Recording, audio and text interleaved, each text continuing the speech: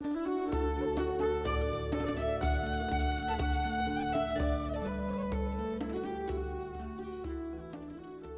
you were to look back to when I graduated, the concept of regenerating tissues, regenerating limbs or organs, one would have viewed it almost like science fiction. But now I think it's in the realm of reality. Regenerative medicine, in fact, represents a new paradigm for medicine, a paradigm where we're aiming to repair, restore and normalize rather than palliate. Much of conventional medical therapy focuses on palliating disease. Regenerative medicine aims to repair, restore and regenerate. It does that by bringing together technologies of stem cells, gene therapy, biomaterial science, medical device technology, biologics, and it brings together these technologies in a way that allows the body to regenerate, repair and heal itself. So for example, patients with diabetes not infrequently end up losing their limbs because of poor blood supply, and in fact every 30 seconds somewhere in the world a person loses a limb secondary to diabetes, which is largely, as I said, related to reduced blood supply. Regenerative medicine would allow one to regenerate new blood vessels and thus prevent the limb loss, salvaging the limb essentially. And we're currently in Galway gearing up to do a clinical trial to determine whether that's possible. So in Galway we're working on the use of stem cells to regenerate and heal new tissue.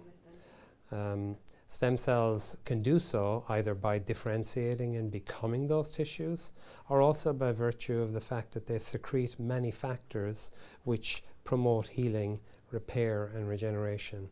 And we have a specific interest in Galway in one type of stem cell called the mesenchymal stem cell. It's an adult cell derived from bone marrow, which has the capacity to differentiate or to secrete these healing factors. And we've recently obtained a license for a GMP facility, which stands for Good Manufacturing Practice, and it allows us to grow up these cells for human application. So it's a very specialised facility, the only one of its kind in Ireland and one of a few in academic centres throughout the EU. This now places us in a unique position in Ireland to be able to generate this product in order to undertake these clinical trials and determine whether these therapies are going to be successful or not.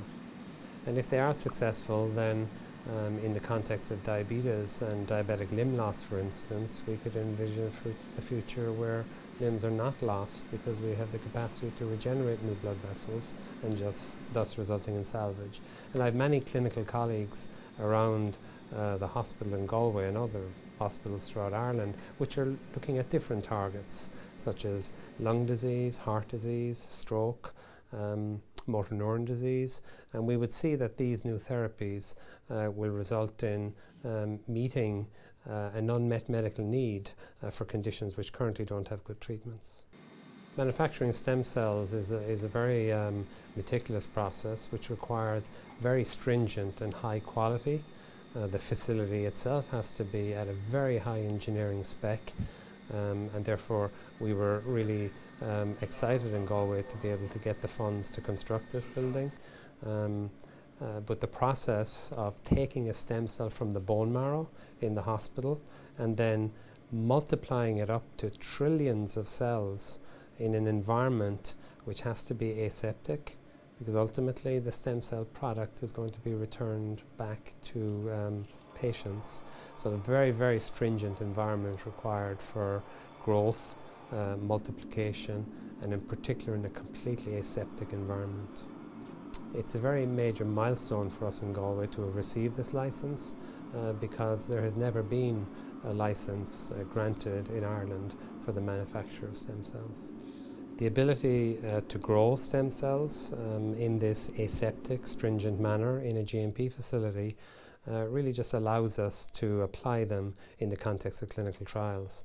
Now that's going to occur in another very exciting development in Galway, which is the construction of the clinical and translational research facilities.